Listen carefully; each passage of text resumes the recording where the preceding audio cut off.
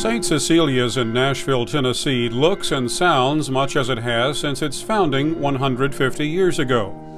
Cloister bells toll the hour, and habited sisters gather for daily devotions. But there is also something new. The laughter and eager voices of young women studying to become Dominican sisters.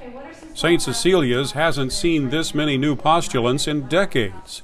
The current batch of first-year students represents 10% of the entire order, says the convent's spokeswoman, Sister Catherine Marie. There are 270 of us, and our growth of late has been rather extensive. This year we had 27 young women enter. Last year it was 23.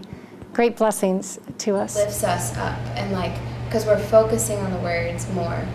Sister Catherine says she suspects these young women are digging deeper into their faith in reaction to what's happening in the rest of society.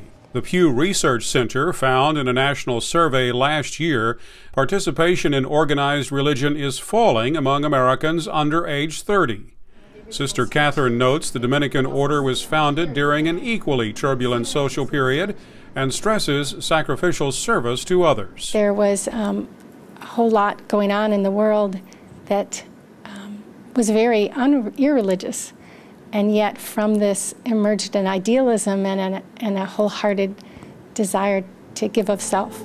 That desire drew first-year postulant Sister Kelly Edmonds into the order. She was struck by the impression Dominican sisters made on her fellow students as they served on the campus of the University of Sydney. Just to watch them walking down the main boulevard of campus wearing their habits, it was just such a powerful witness. And I had friends in engineering who were they knew I was Catholic, so they would say to me, "Who are these nuns on campus?" And so it was a really great witness to me of the power of religious life. Second-year novice Sister Victoria Marie also made the leap from the campus to the convent.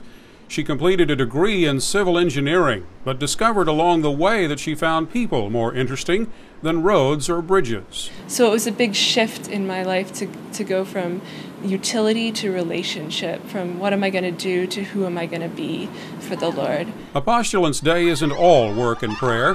Sister Kelly says she's surprised by how much time she's gotten to simply enjoy life. There have been a lot of fun moments just in being able to be outside and to enjoy the beauty of the world and creation. And so we play a lot of sport, we go for walks, we just enjoy each other's company outdoors. Still, postulants do spend a lot of time in devotions, in the classroom, and doing chores. And Sister Victoria admits it can be a little overwhelming.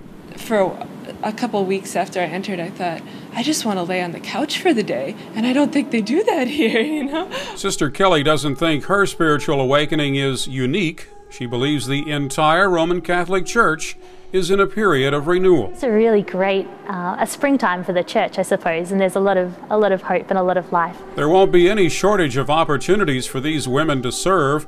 The Dominican Sisters of St. Cecilia's are active across the U.S. and in Australia, where they teach more than 13,000 students in 34 schools.